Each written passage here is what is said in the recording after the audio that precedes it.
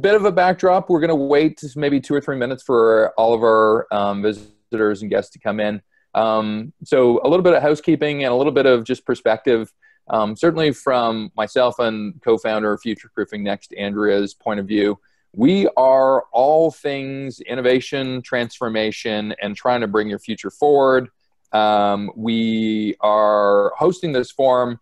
Really, we actually have a lot of fun doing it, so that's one of the reasons. Everybody should have fun doing whatever they want to do, but we love hosting discussion forums of people that are actually doing innovation, kind of as Andrea says, in the wild. And so we've brought 2 of them here today to tell us how they're doing it inside their 2 companies. So we're going to tackle the who, we're going to tackle the why, we're going to tackle the how in terms of leading innovation. And certainly use some of the details down below in terms of if you catch something that you like. Certainly leading innovation and future-proofing now are 2 different hashtags. I'm going to set up our warm-up poll question. We always ask a question off the top, and this one is, what's been the biggest change in innovation leadership in your organization? We've got 5 different choices, and I don't know if we want to put a time purview on this, but let's say, how have things changed over the last 5 years in your organization? So hopefully your chance to engage. We're all about interaction here, so hopefully you'll spend a minute or 2 actually rolling through that poll.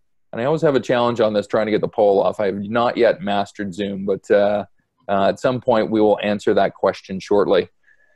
Couple of things to keep in mind before we officially get started on this webcast. I'm excited just because I am spending literally the hours of 12 o'clock at night to 4 in the morning minting what are the 52 business models of the future. So we'll be unveiling those September 24th. So if you're into pivoting your business to a different arena and hopefully looking at what are the most promising aspects of that, that'll be something to schedule in.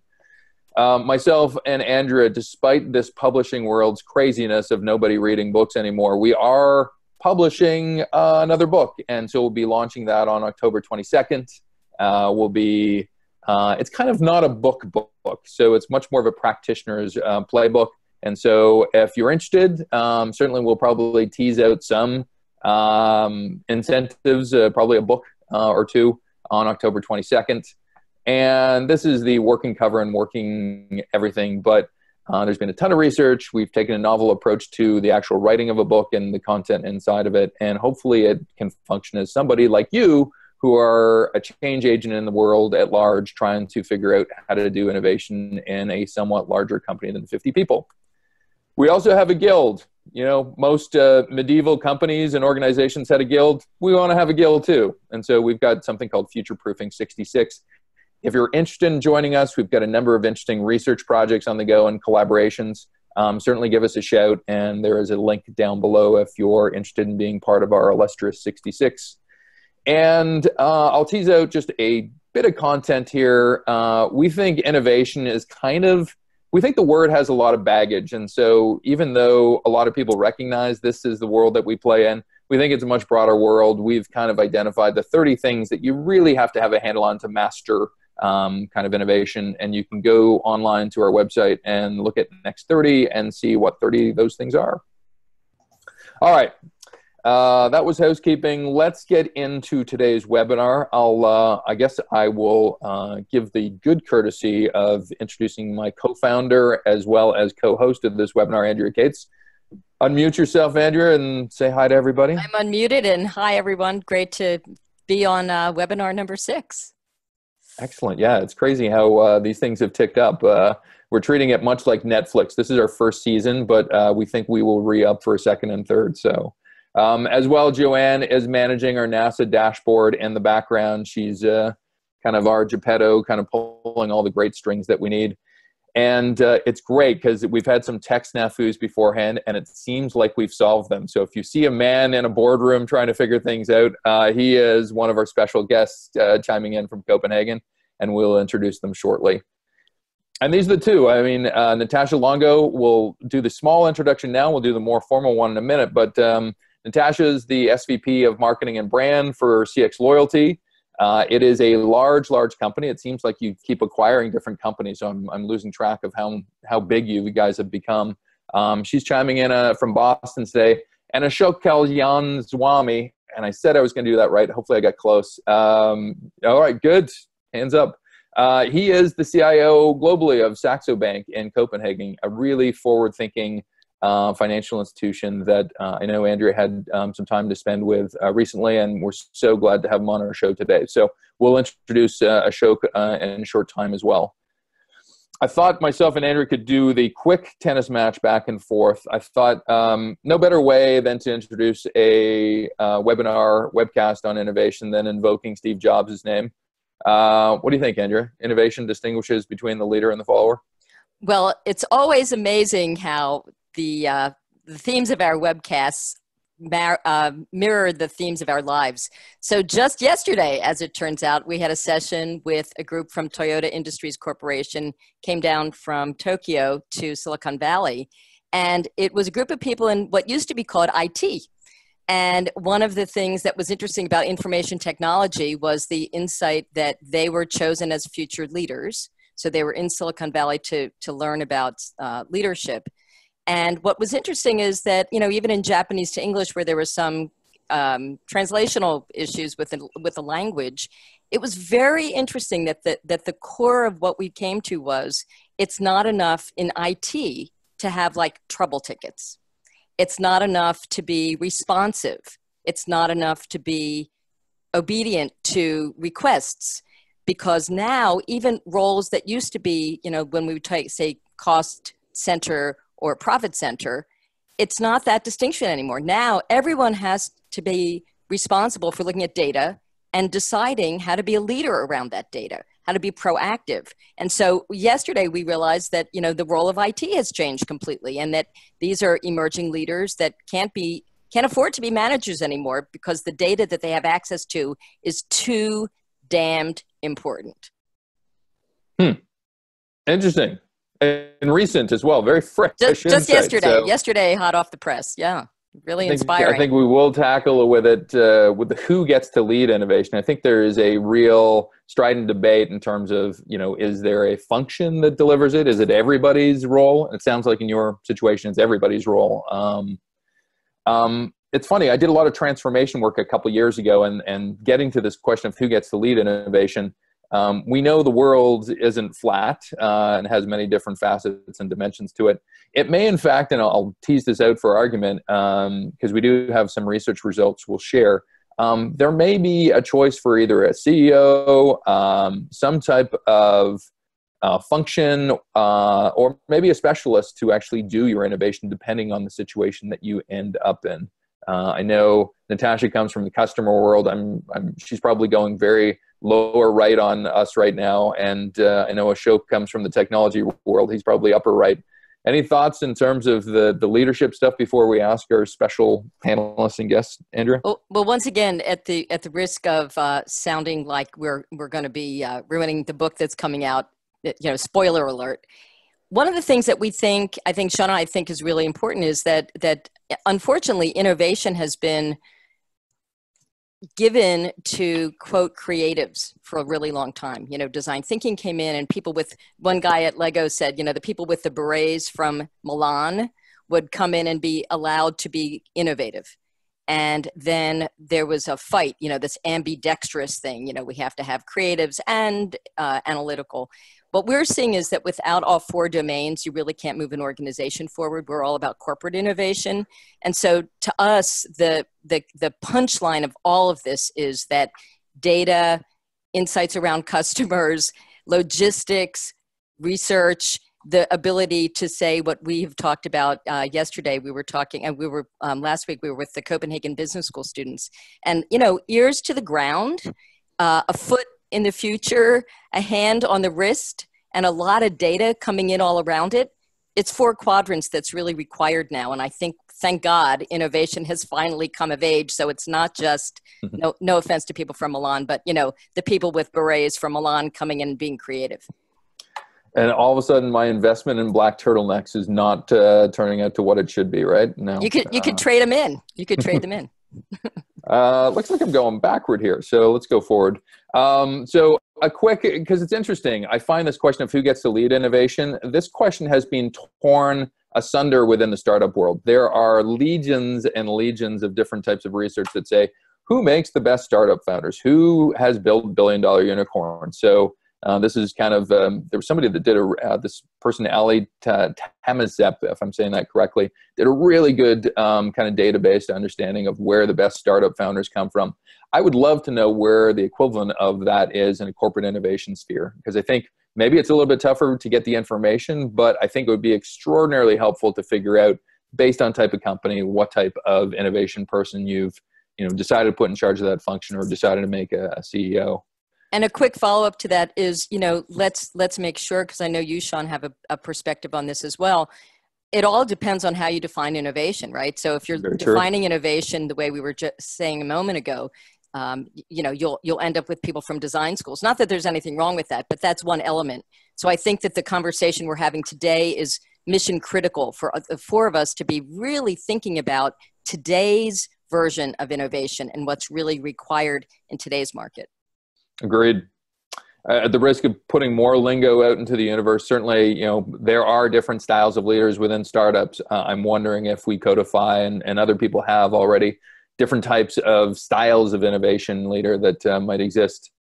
I found this one interesting too. Like, what are the traits of innovation leaders? And somebody, I think this was Peter Thiel, had done kind of a really good job looking at what startup founders do. And he said it's almost a reverse parabola in terms of just what the traits that great startup founders have. They tend to be on the two different poles here, which I guess introduces two notions from a corporate innovation standpoint. Are corporate innovation leaders much different than the average person that may work in your company? Point one. And two, do they have defining traits that make them so different and so talented and perhaps so distinct from the peers that they sit beside? And I also think this is interesting because some of those characteristics may not be fully positive.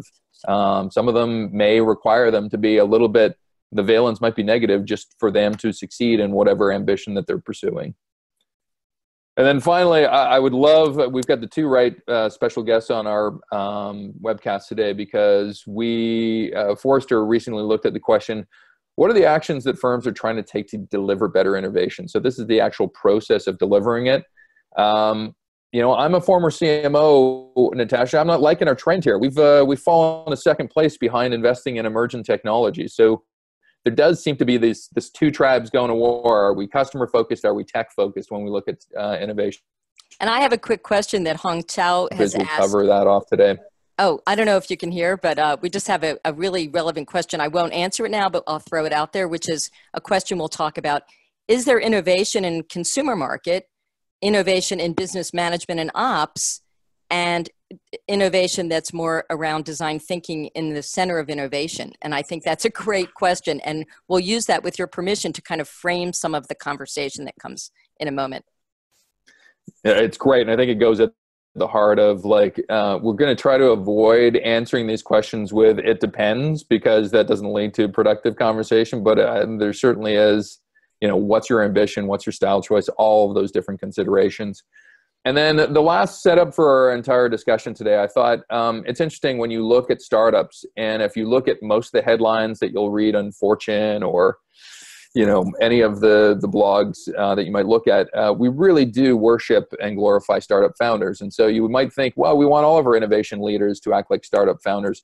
And certainly from Deloitte's standpoint, there are 5 or 6 key differences that startups do that corporates either fail to do well or perhaps are not set up to do well, and therefore putting a leader in place that maybe is over anxious and takes too much risk and is way too transparent in their decision making might not make sense for some of the things that corporates have to figure out. So I know I love Andrea's term of being a rational optimist. I think the tenor and tone of today's discussion, I love John Maxwell's quote here: pessimist complains about the wind, the optimist complains or thinks it's going to change in the leader adjusted sails. So we'll do that for this discussion. And Joanne has popped up the research, and we don't have full quorum, but it looks like more people are focusing in on their strategic portfolio of opportunities versus any of the other 4 considerations coming up versus 5 years ago. So interesting. I guess we'll have that as maybe part of our discussion as we roll forth. Any other top line thoughts, Andrew, before we get started? No, I think this is perfect timing because as we enter, this notion of Q4, and we know that 2020 is coming, so everyone will start to do the strategic corporate planning around 2020, this notion of perfect vision. I think it's really important for us to come clean about what innovation really needs to be in today's market and who gets to lead that. Wonderful. All right. Enough talking about with us. People can talk to us a ton of different times. We're going to have a couple of different guests. And like a hockey person, we're going to treat this like a hockey game with 3 periods. So if I can roll forward on this, I'm going backwards. 1 second, guys. I think when I popped it back up again. Okay, I think we're going the right direction. We're going to talk a little bit of implications on innovation around the CMO and customers and cxLoyalty. We have Natasha Longo here. She has had a long and storied career, not only within global marketing functions at cxLoyalty, but a wealth of different companies, a wealth of different functions across the gamut. So oftentimes as a former CMO, I used to get pigeonholed as, oh, you're just the marketing guy. Well, no, Natasha's done a ton of different things within not only cxLoyalty, but a lot of other blue chip companies. Last time I checked, cxLoyalty is 3,000 to 5,000 people. So certainly within the category, you'll probably check me on the numbers, but certainly within the category of this is not a startup. Things operate differently when you get that many people operating across that many geographies. I love her qualitative note here in terms of thrives on doing what others think is impossible. I thought that was worthy enough to be noted within your bio here because I expect you to deliver your A game given that kind of statement today. And then she's also a board member of Namaste Sober and loves organizations that create, positive social change. So welcome to our little club, Natasha. Thank you, Sean. I appreciate it. All right, let's get right into it. Our leaders born. Oh, first of all, we'll ask a donut hole question, which is, what is the biggest new trait required of a 2020 leader? And we'll answer it on the back end of our little discussion here. So we won't bias our audience here. We'll wait for them to answer it. But if people can answer that poll, that'd be great. And then on to what we want to talk about. Oh, once again, I'm going. Let's see if we'll fix this. As I'm trying to figure out the slide work here, Natasha, are leaders born? Do we create leaders? Let's go very basic level here. How do we? I think it's a little bit of both. So tomorrow. Yeah, it's a little bit of both. So if we even look at that poll, I think we're missing one word in there. I think it's grit. I think resilience is one and then grit is another. One of the things that I've noticed across the spectrum of people that I tend to be more attracted to from a business perspective is the people who have the most grit, and we have a lot of similar backgrounds, similar experiences in life. We've had to figure things out or make things work that may have been from a challenging past, and we've taken those forward. So it's definitely been an area that I think it's undervalued because it's not something that you can necessarily put on a resume. It's just something that you develop over time. And then natural curiosity too. That's another piece. I'm always asking, I'm like a 2-year-old. I'm like, why? Why do we do things this way? Why do we think about things this way? What if we did it differently? What does that look like? How could we do it differently? So those are a couple of things that, I think you have an inquisitive can-do attitude. That's definitely there, but definitely natural curiosity for everything. And that started really young before I was well into business and well into sales and client-facing roles, for sure. I love the idea of grit. At the risk of creating a pecking order of innovation professionals, I find, I've used the term that corporate innovation is kind of like the major leagues of innovation. You can do startup innovation, but that's kind of like something more minor league because all you have to do is convince the marketplace and maybe some funders of your vision. In a organization of your size, you have to not only convince the marketplace, you also have to convince your own company that it's right?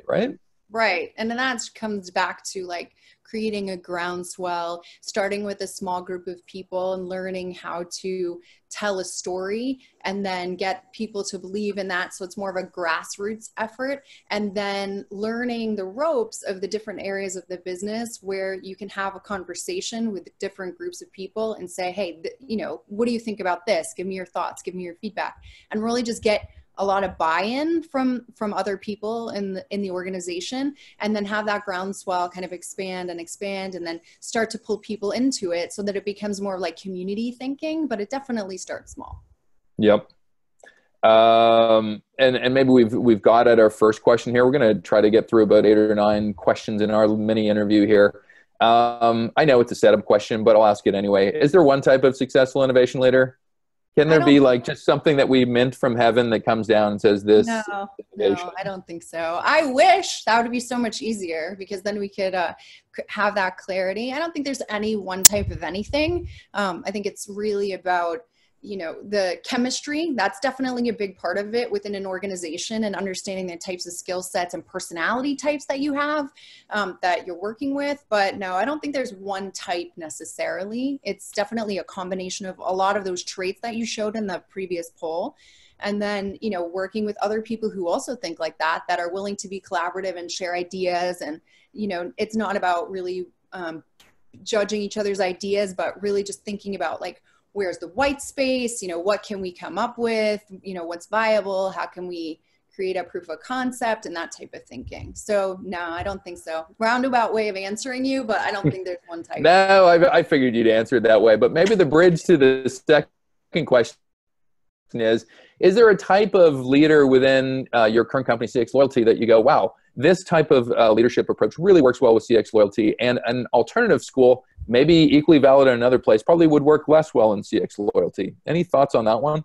So I can actually just speak to something that we, as an example, something that we did recently. So I just went through with my team a full-scale company rebrand, and we were supposed to do this, you know, I think industry average is like 12 to 18 months it usually takes by the time you get through a full audit process and get everything done. And, you know, having CMO experience, you know how complicated that can be.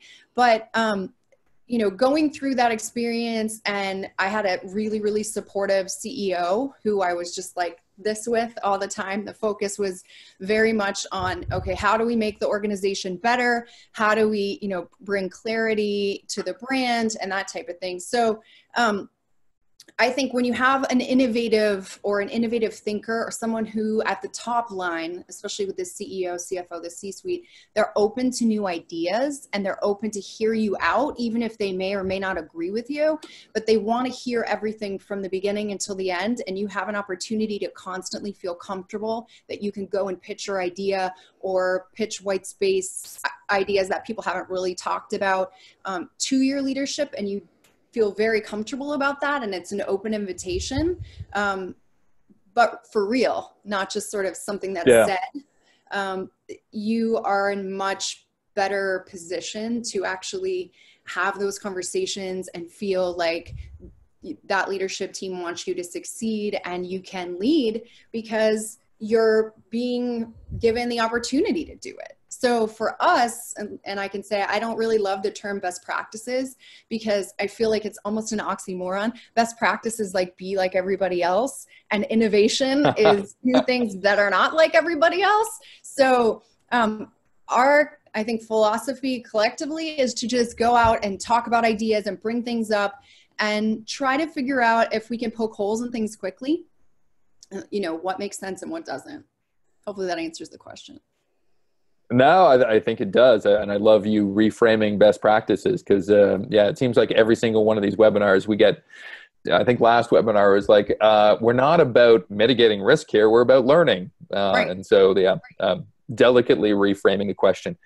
So here's like an interesting one, and we do have some research that I'll share in a minute, but who gets to lead innovation? And I guess if we've got a CIO on today, he's obviously responsible for Saxobank's technology. We have CMOs. You've been a CMO. They are in charge of marketing and communications. You've got a CFO who's in charge of finance. Innovation. like it seems like this has an orphanless parent. Like, should we have a chief innovation officer? Sometimes I know chief digital officer has become something fashionable to actually have in your company. Or is that really an obstacle to really it's on the CEO's desk and he should be the innovation lead?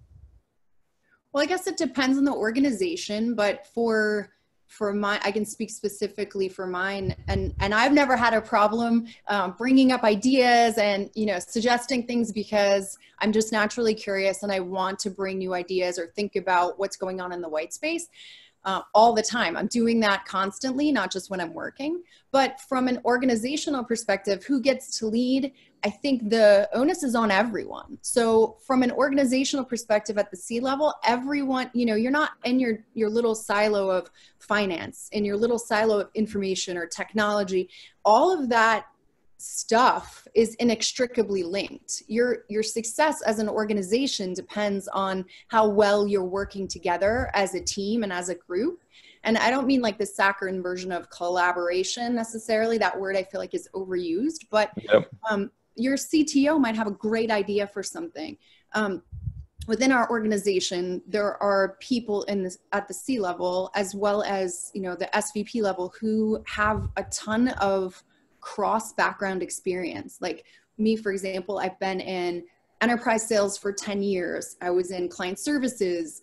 I've been in an operations role. I worked in a call center. I've been in 4 different verticals. So it gave me the opportunity to understand how to communicate with those people at the C level, and specifically within my own company, just to talk about like understanding and having empathy for what is bugging them.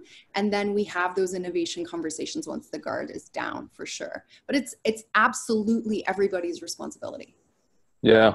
It's an interesting pedigree you have there too, just as a metaphor for what innovation leaders will look like, whether that's a CEO or whoever we define that as the most accountable leader. Just, you know, this tension of, oh, they're outside of our field, they must know something different, versus no, they're inside, they understand what we're all about, and therefore we identify and have some affinity and let them innovate well, right? So yeah, absolutely. I had 4 options here. Sorry, it was the CEO, maybe somebody in the executive suite that isn't the CEO, this chief innovation officer, or it's everybody's business, which seems to be a very popular answer to this question. And for a moment, I will take the other side and say, no, I don't think it is everybody's business. Because quite frankly, you ask somebody to host a party, most people, it'll be collective irresponsibility and everybody will want the party, but nobody's being able to curate it, because that's really, really tough stuff. And if I look at the interest in chief innovation officer as a term, and I think there's something like 500% more chief innovation officers over the last decade that have been hired, there is some market-based substance for actually going, yeah, we probably, if our company is big enough, need to anoint somebody that at least helps us along, if not is the accountable leader for innovation. And certainly in our research, 60% believe innovation is the CEO's role. So I've just disputed my own kind of support for chief innovation officer by my own research. But any thoughts in terms of the specialist role of innovation? So I absolutely think the CEO is the steward of the business. So, you know, ultimately it will roll up to that person, whoever they are. But, you know, you can almost think of it like an intrapreneurship. You know, there's like a mindset of a person who might be a specialist and is focused, or a department that's focused on innovation. And there's an opportunity within an organization to create a business case that actually, you know, not only does it tie to what we're trying to do moving forward, but, you know, how does it tie back to the brand strategy and the organizational focus? And does it fit within, you know, the mission, vision, and values of the company? So I can definitely see where there would be a space for that. Having someone in that specialty role, I think where you run into challenges maybe, or I'm not even sure it's necessarily a challenge, is what defines that role of who would be the person who would lead the innovation. So they would have to be pretty strong in understanding, you know, how to build a solid business case, you know, understanding how it fits into the technology architecture, which is something I'm sure Ashok can talk a little bit more to.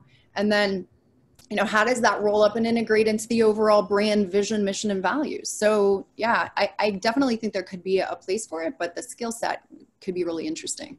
Yeah. At so many different levels. I mean, I was going to use a sports metaphor, but then alienate half my audience here. So I'll just, we'll do a quick rapid fire here, and then we'll move on to our second period of discussion here. Like more the DNA of the actual leader himself or herself. You know, what are some of the background dynamics? How do you rank? Like we at Futureproofing Next have like this lens of like the 5 things that you really need to get right in terms of the world at large. You know, are you even brave enough to rank the parts of the innovation leader DNA here? And maybe some of the key traits that innovation leaders live by. Any thoughts on those 3? So I think what's interesting is how we've become such a consumer to business focus, you know, just the way that the market is. So, you know, what has worked really well, at least for me, so I can speak for myself and my experience so far, has been really getting to know, you know, its orientation is external first, right? So marketplace and customer, understanding what the challenges are. And as far as innovation, figuring out how to meet a need and then solve for that need in a way that, you know, is differentiated. So I would definitely say the outside first. And that's just from the experience of having been in the sales and client services environment. I find building that relationship and the trust gets people to open up and talk about what's keeping them up at night, what's stressing them out from a business perspective, what challenges they're having. And then, you know, as far as the rest, I guess it depends on the culture of your organization, but if you stay with an outside in focus and you're focused on clients, I feel like a lot of it trickles down and works itself out. And then my piece around customer versus technology, I think we had led with a piece of information. It sounds like, I'm going to put it out there, if you don't have a good command of technology, you're probably not going to be good at innovation, correct or not? Oh, I don't know. I think you have to understand it. Like I'm conversant in it when I have a conversation. I understand kind of the architecture, functional architecture. I don't understand it to the level that someone in a technology team necessarily does, but enough to get by for sure. And the struggles that folks have when they buy a ton of technology, but then they're not really sure how to use everything. And that kind of challenge seems to come up on a regular basis, at least in my world. So, you know, strategy and organization seems to be the bigger focus, more so than the technology. We have 3 just quick pieces of research that we've done in our corporate innovation playbook. So we went out to the world at large and asked questions. I'd love to get your reaction to these and see if you agree, disagree, or which side of the fence you're on. We looked at the backgrounds of innovation leaders. You know, what attributes does your innovation leader currently exhibit, and like where are they from originally, pretty much. And it was an absolute even split. I don't know. I think that's the first question we've ever actually been proverbially sitting on the fence. They looked at people that really understood a domain or an industry well versus having some general business acumen. You got a side of the fence that you're on here? Well, if you get enough industry-specific domain expertise in enough verticals, you're good. But otherwise, I would agree with the overall general business acumen. It goes to, I think, your history of just having worn a lot of professional hairnets in your past and being able to look at things. Traits of an innovation leader, we said, okay, so is this a measured approach where you should be the smart follower, or is this a pioneer approach? You really need to be first to market on the stuff. I might have been on the other side of the fence on this one, but certainly our panel spoke and said, yeah, we're pointing more toward appreciating a leader that can actually be that pioneering first person. Got a thought on this one? Yeah, I'm with you on that one. Pioneering approach is definitely there, but then in the corporate world, you still have to have that measured approach and smart following to maintain, you know, the business in general while you're also doing those pioneering things. So yeah, I'm with you. I think this may have been driven by kind of startup culture and just like, yes, we all need to be in that thing that maybe fails magically, right? But you can't do that in corporate sphere. And then final question before we pass it on to the second period. Should you be focused on a new market or audience, or should you be focused on a new product or service? Unfortunately for us marketers, more people said, yeah, we really should be focused on getting our product and service right versus, you know, finding it and tuning it to a new market. Thoughts on this one? Yeah, I would say new market and audience development, because I think that's where the most opportunity is for white space and meeting a new need that isn't being met, versus product and service development, because I tend to find that with product and service development, I mean, depending on what it is. You can pigeonhole yourself too easily. So yeah, I think I'd go with the first one. All right. Well, hang around. We'll be back for the third period. We're going to take a period off. We're going to hand it over to Andrea here. And I guess, Andrea, you get like the donut hole question that we have here, and you can go from here. So thanks. And that was really a great tee up, Natasha and Sean, because we'll be violently agreeing and also sort of doing some yes and or yes but ands, I believe, with Ashok in a minute. But I think it's really interesting to hear the notion of grit that Natasha talked about. And of course, we all know the Angela's at Duckworth book on grit, because here we have the people on who are on the webcast today looking at an equal split. You know, action, focus, agility is one of the biggest traits required, like biggest new traits. Resilience, biggest new trait, and also comfort with ambiguity. And the ability sometimes to execute runs completely counter to all three of those traits. So unfortunately, you know, we're going to talk in a minute about how you do both, you know, and we don't talk about ambidextrous organizations, we talk about multidextrous. So it seems like we've got our work cut out for us, Ashok. So let me go to the next slide and talk a little bit about who our next period 2 person is. And by the way, is that a hockey thing, Sean? That's, I believe, Saxobank's head office. So no, I don't mean that. I mean the periods. Oh yeah, no, totally, it's a hockey thing. Yeah, I've been to Saxobank. So let me go to the next slide and introduce someone who I discovered in Copenhagen. I mean, I didn't discover him. For me, I discovered in Copenhagen during the Copenhagen FinTech Week. And we got to go on a lot of different field trips. And one of the most surprising field trips was I walked into a building that we just saw in Copenhagen, and there was pretty much the coolest virtual reality, virtual environment demo I had seen. I thought it was fiction. It turned out it was real.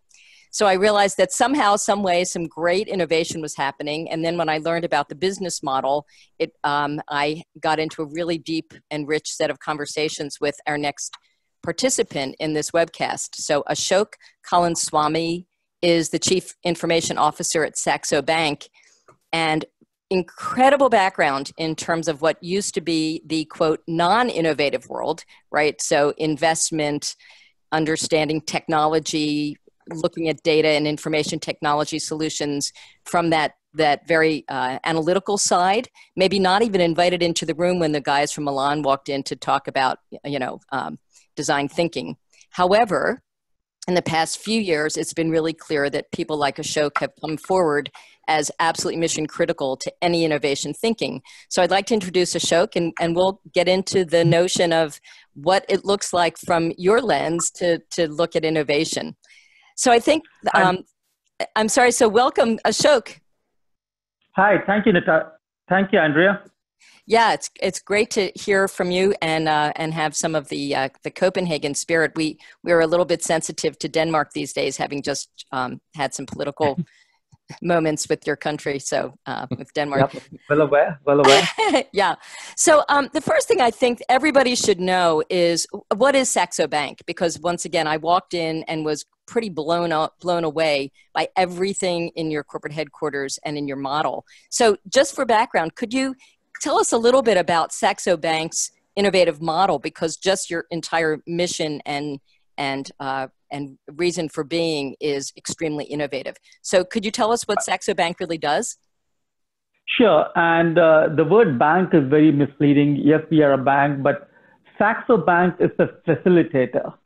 And really what we mean by that, our business model is like Uber or Airbnb, where we are a facilitator to democratize trading and investment. So let me take that and go back for a minute, right? We work for a founder-led company. This is not your traditional corporate. I work for Tim Fernay, the co-founder, who founded this company with 70,000 euros and doing FX broking over the phone. And then it became a technology, internet-based trading company.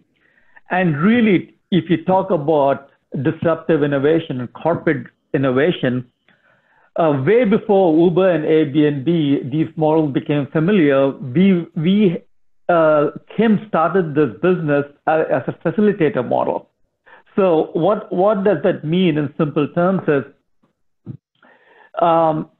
that we give access to global capital markets to anyone. That's the word democratize. So the reason for this, when Kim used to work at a corner bank and he just found that the banks were out to get people with fees and this and that, and they were in it for themselves. So he started Saxobank with the purpose is to make markets easily accessible to everyone. So at the other end, we have professional traders and investors who want to access global liquidity and markets. So in the case of Uber, you're trying to get your liquidity is taxis and cars. For us, for traders and investors, the liquidity is all financial instruments, equities, bonds, futures, FX, and so on and so forth. And we don't have direct connectivity to the markets. We get a liquidity from JP Morgan or Goldman Sachs, whatever, the other big banks on the street globally. But at a very low cost, very low cost of entry, there will be lower the barrier of entry, and you can trade 88 markets around the globe, many hundreds and thousands of instruments, really from your mobile or desktop. So that's the core of a business model, is being a facilitator. And because of that, what Kim always alludes to us as, we're a tech company with a banking license. Because in order to facilitate all of this, there really should be, or actually very little human involvement in all of this. And you really use technology for people wherever they are to access global markets. So technology plays a key role to this. And because of the way our business model has evolved, what we also do, there's another class of customers where we act wholesale partners, where we white label our product. So what does that mean? So for example, Banca Generali is a big customer, and we are 120 plus white label customers. So where people, like for example, if you have a company or a bank which is offering local products in Italy or Portugal, but suddenly want to give their customers, right, access to global trading and investment, for them to get all the banking licenses and build the infrastructure is going to, take multi-years and multi-million dollars. So they just white label us. And so they could just take a front end and just put their logo on it, or a front end or decouple from a core back end using open APIs. I'm sorry, I'm getting a bit technical, but they could use a whole back end and access it. So, right? Yeah. So yeah. So that's the core part. So I'll jump in just because, once again, I warned Sean and Natasha that you and I could easily have a 90-minute conversation, just the two of us. So we'll leave them wanting a little more today. It is an unbelievably innovative business model itself, which I think speaks to what Natasha was just speaking about. The need for gravitas and the need to bring innovation to scale is completely embodied in your business model. So I have a question. Unlike some large companies that are sort of strapped with a history of, how in the heck are we ever going to innovate because we've got this 100-year business model we can't undo, you've actually got a different challenge, in my opinion, which is you've got an innovative business model. This notion of democratizing trading and investment and giving access to, to these global capital markets is really big. So I have a question very specifically, about how you have, while you're trying to keep that plate spinning on the pole, right? Meanwhile, you have these very interesting new initiatives, like I mentioned, I don't know if this is the one you want to talk about, but the Saxo virtual environment that started to develop and develop legs and scale while you were already in the midst of your first innovative model. So my question is, in an innovative model, right, where you've already disrupted something, how do you have a new initiative take wing? Right. And that boils down to culture and people. I think I see out here Hong alluding to some of this. I think in the founder-led organization, our whole culture is there's an element of psychological safety where people want to have an idea. They can try it out, come to leadership, and do many different things. In this particular case, while we are trying to go to new markets or build new products, and as Natasha was saying, that's always there. There was this person, Tim, who said, look, I'm really passionate about virtual reality. This was 3 years back. Can I take like 1 day a week just to play with it? And we said, yep, fine. We had no idea if it's applicable to Saxo, is going to make money or anything. Then after 1 year, he wheels it out of the garage and he gives the demo to me and Kim being our CEO. And we said, wow, this is awesome. And then we assigned a business development person to Tim. And really, we found there are many use cases for that. And it's about collaboration because we have offices in multiple countries. We have clients all over the globe. How can we collaborate using virtual reality better? How can we visualize data better? So the aspects of collaboration and visualization, which we thought are extremely useful and can take our customer experience, which is what it's all about, to another level. So Kim said, fine, we'll fund it. And also off we go. And then, we put a business development person, we gave him money for the hardware and so on. And that went off and running in its own way. So these things, yeah. So I'll jump in and just do a little bit of a summary on some of this, which is, it sounds like it used to be that the currency, so to speak, of innovation even 5 years ago was the number of ideas generated, or winning a hackathon within your company and getting $5,000 US, right? But it sounds like the currency today, based on this example, Ashok, is different, that the currency is actually business results that can scale. And having a bar like that is very different from when I was first looking at innovation, I don't know, 15, 20 years ago, General Motors or whatever, when, we would have these hackathons and the ideas or open innovation.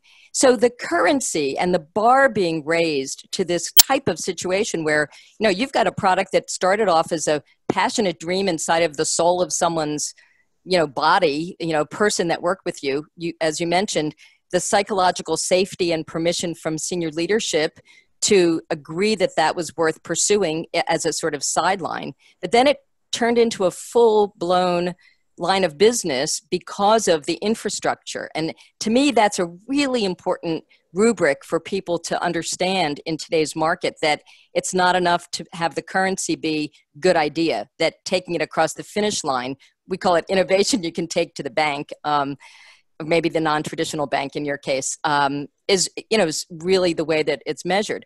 What are your thoughts about that, Ashok? Absolutely. Like, I think if you keep the one thing we always ask for is, and Natasha said it in a different word, is the first question we ask is, what are we solving for? So in terms of a purpose, right, in terms of democratizing trading and investment, it's always, how can we make the life of a customer better? And that could be in many ways. It could be more insights, more data, use all kinds of technologies out there, but and being digital.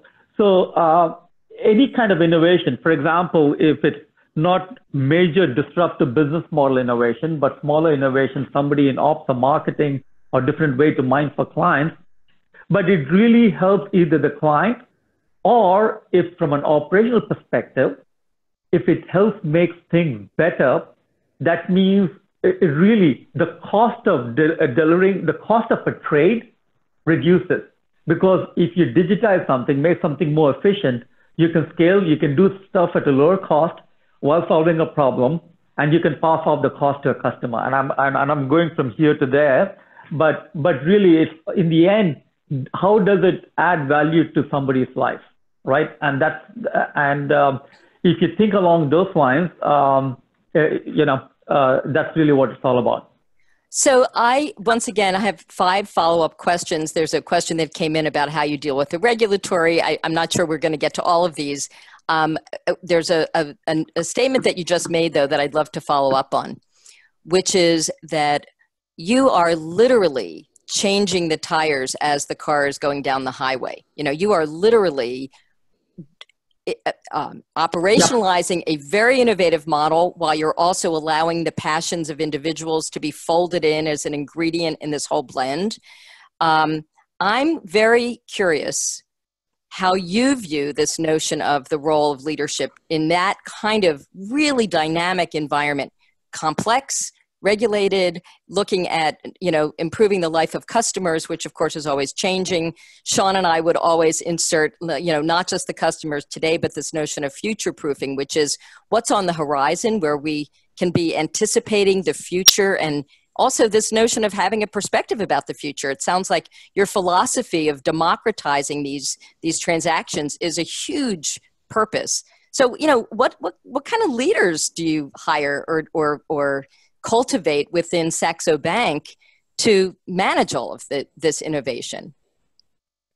Right. I think we need people with the learning mindset, who are curious, as again, pointing to what Natasha said, is who are really curious, have a learning mindset. And more importantly, people could have good ideas, but they may not have the willingness to change, right? So having a mindset that, okay, this is something new, I haven't done this before, I haven't tried this before, but I'm going to try this, right? And so having that mindset without saying, oh my God, this is too risky and this might be career threatening, I'm not even going to bring up the idea. You're going to let all that go, right? You really, really got to be ambitious in terms of what you can do. And, there are new products, new markets, new tech, and you've got to have your radar on all the time to see, okay, how can I use this piece of information or this piece of technology or this way of doing things to make our company better, our products better, or the life, and eventually the lives of a customer better. So curiosity, learning mindset, and a bit of resiliency. And if you're a leader, give people in your team the psychological safety to bring these ideas to the table and give them some money and room to try it out. And if it fails, hey, sorry, bad idea, let's move on. Yeah. So let's go to the next slide, Sean, because I think what we'd like to do, although I'd love to spend another hour on this, I find the example of Saxobank so compelling and having so many core insights about the way that we need to think about innovation these days.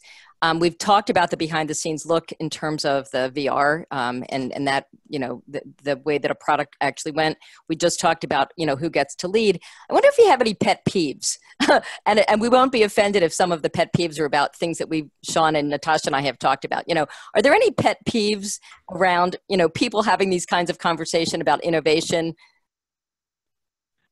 Pet peeves, I think when it comes to innovation, right? And there are many good ideas. And then when it comes to execution, sometimes what happens, regulation is an issue. It's a really great idea, but we have to take the regulators through the journey. You know what, this is really good for the customer, and and we are not out there taking customers' data, this, that, the other thing. So the regulators seem to be always one or two steps behind, and it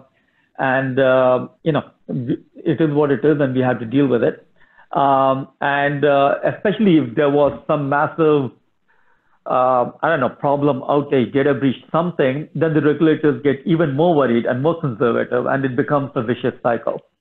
Well, I think it's a great time for us to go to period 3. So keep live on this, Ashok. This is a good transition into the roundtable.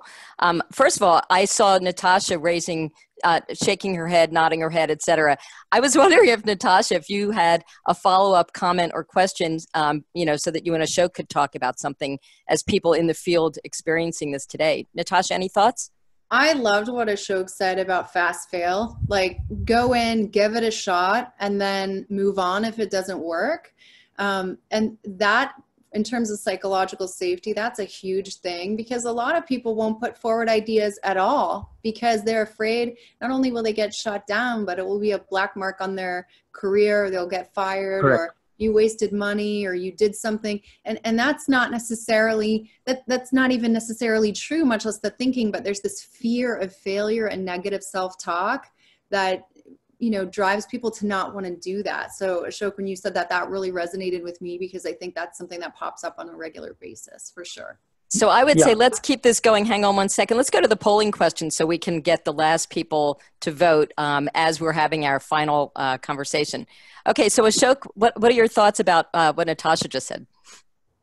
No, look, it's absolutely, because Right. Innovation is not just one or two or a handful of people who happen to be smarter than everyone. I just believe that in generally in any corporate environment or any environment, people are generally smart. People are educated. They read, they watch TV, and they do have good ideas. And if taking ideas to execution depends upon financial backing, and in a corporate environment, the corporate's really giving them both emotional, financial, and support to really try out some of these ideas if they believe in it. And of course, if somebody comes up with an idea, they've got to take the trouble to actually make the business case of what problem this is going to solve and how is it going to make somebody's life better. But that's yeah, great. So we're going to do a rapid fire with the questions that were submitted in advance. Thank you very much to the folks that did this. This is from Amit Tipnis from Amazon. How do you incorporate innovation into your next year's roadmap? So let's start with Ashok, and then we'll go to Natasha. I think you set up aside at least a bit of money in, call it, foundation budget, and whereas it's a pot of money. So if somebody comes up with an idea, but they need resources to actually follow through, then you have a little bit of money set aside to try something out. And quick question, follow up to that. Earlier, we heard about portfolio being extremely important in the polling question. So when you look at the portfolio for 2020, say, is there an innovation element within the portfolio planning, or is it sort of like on another spreadsheet altogether?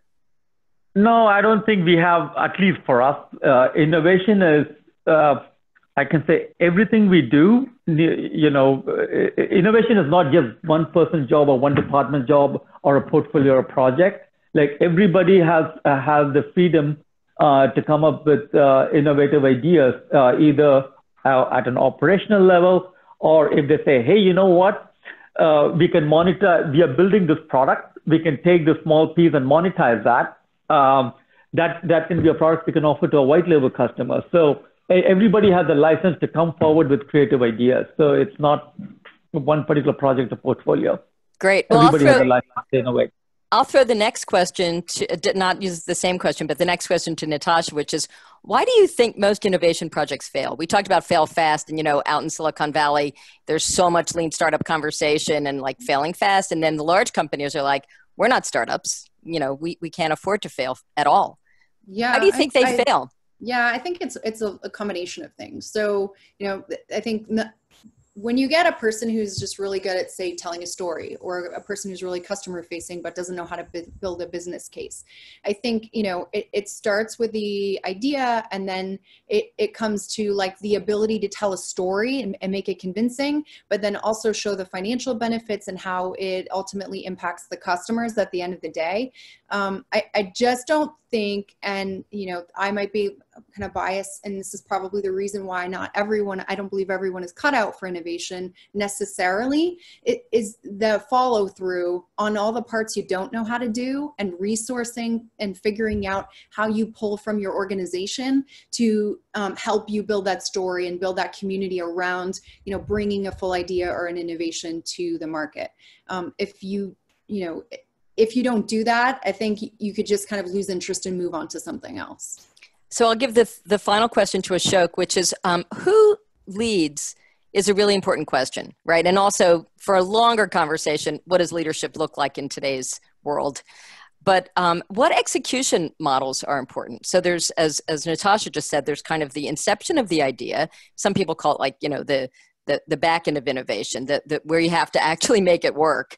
What have you observed, Ashok, in this last question about the models that work for it to really thrive within an organization? Look, I can just talk from the example out here. I have two examples where I'm working now and one of the past companies I worked with, and each has this. In our company, we are 1,500 people. Really, in the end, the CEO blesses major innovation, major products we have to take to the market, major way we approach it, people we partner with. And of course, he's not into the details. He's not a marketing expert necessarily or a tech expert. And the ideas could have come from someone in the organization or something you saw somewhere. But in the end, the CEO has to bless this, that it makes business sense, right, to pursue something. And in terms of execution models, again, there are many, many, many great ideas, but the devil is in the details, right? So you need people who are structured, who can think through, okay, what are the challenges to execution? What tools do you use? How do you market it? How do you sell it? I mean, the whole business case and go-to-market strategy, which needs to be thought through, but you may not need to have all the answers. You can try maybe one quick sprint, a minimum viable product, do something and then go from there. Because initially you don't want to spend millions of dollars on an idea which may or may not work. So what is the minimum viable product you can try out is something you have to have well defined. So brilliant. I will ask Natasha and Ashok to just go on mute again. You've been amazing. Before you go on mute, any last words? Natasha? Thank you so much. I mean, this is fun. I love to get into these conversations and talk about, what's going on in the industry and how to think differently about it. Ashok, I really love doing this with you. Yeah, great. So you can go on mute. Ashok, any last words? No, look, it's really interesting because everybody is thinking about this topic of innovation. Everybody is thinking, okay, how do you make it work? How do you fund it? How do you get ideas to execution? And this is a seriously important topic because otherwise we'll all just become dinosaurs and we got to move forward in life. So. Perfect. That's a great last one. So you could go on mute, but stay on because we'll close out now. I'll say one thing about the poll. This is the first time that I've experienced in an innovation poll that data is winning out over creativity. 71% of people, when talked about which is more important to our innovation efforts this year, data is more important. And I think that's quite interesting. I'm hoping it's not that I said bad things about Milan and design thinking. I love both the city and the people who do design thinking. But I do think it's interesting because data, especially within corporate growth, at the end of the day, when we were talking about what's the currency, what's the metric, data is where we all live. And so how can we together figure out what's the right data that we should be sharing to get ahead of the future? So now I'll go on mute. And now back to you, Sean, to close us out. Well, our audience in Italy has gone to the floor, given all your insults to Milan and the fashion-wearing innovationistas. But and by the way, CIOs and CMOs, probably the toughest relationship in any company. I think 10 years down the road, somehow our two special panelists today are going to work with each other because they seem to get along with each other, strangely enough. So well done, and thank you for all the great insights. 1 minute. We'll close this out in 1 minute because we all operate on the hour business cycle. We have 3 webinars coming up. You should join us. We'll have similar types of discussion with more revelation and learning and edutainment. So you can find out where those are online. We've already covered off the questions. We've had our Q&A. All of these webcasts reside at futureproofingnext.com/futureproofingnow. We do this stuff in our regular day jobs too. So we can help your company discover, pivot, build, lead. Yeah, we're nice people. Please give us a shout. And then finally, this is how you can connect with us. We've provided the LinkedIn profiles of our panelists today, but I'm sure they wouldn't mind if any of you had some follow-up questions for them. And we will be posting this episode tomorrow online. So I look forward to our next discussion. I want to thank our panelists and my co-host, Andrea, today. And we look forward to seeing you all in the near future.